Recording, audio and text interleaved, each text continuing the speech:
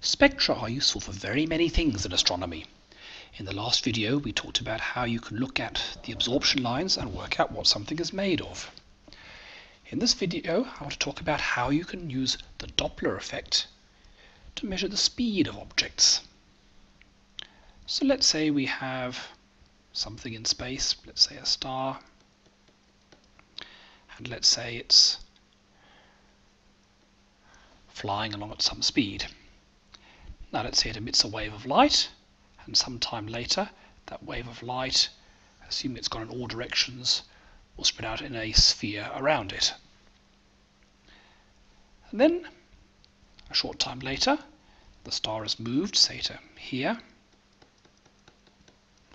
and it emits another pulse of light. And that will also spread out. It hasn't got so long so it won't get as far, so it might be centered around here.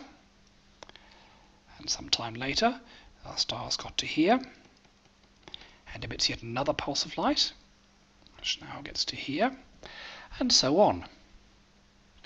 So what you can see is even though each pulse of light spreads out in a sphere because it's going at the same speed in all directions, if you look from here, let's say that's your eye, from this direction, you'll see the waves are quite close together. But if you look from up here, you'll see the waves are quite far apart.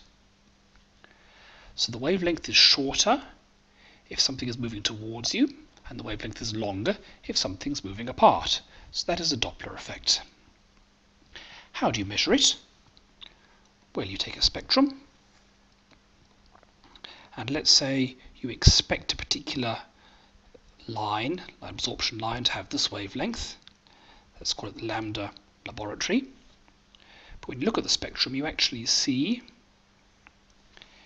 it's over here at a different wavelength, lambda observed. We can measure the shift, which is equal to lambda observed minus lambda laboratory divided by lambda laboratory. This is called the redshift. And you can see it's positive if the line were over here, because in that case lambda observed is bigger than lambda laboratory. That means that the wavelength has become longer than is expected, which means the object is moving away from us. In this particular case, lambda naught is less than lambda laboratory, so this is actually have a negative value, which corresponds to a blue shift. So that's how you measure. It's typically written with the letter Z. Z for any Americans in the audience. But how does that tell you the velocity? Well, to get that, you have to use relativity. It turns out that if an object is travelling at a velocity v, then the redshift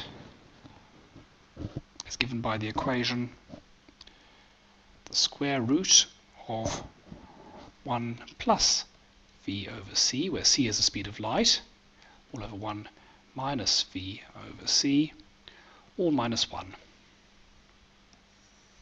So that is the true relativistic equation for redshift. So it all depends on the ratio of the speed of an object divided by the speed of light. So c equals speed of light. That's quite a cumbersome equation to work with.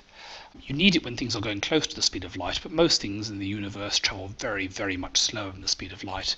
So in that case, there's an approximate version, which is that the redshift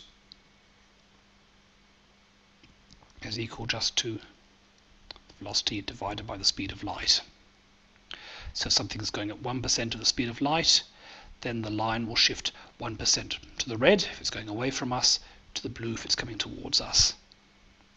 And that's useful enough for most things we want to do in this course.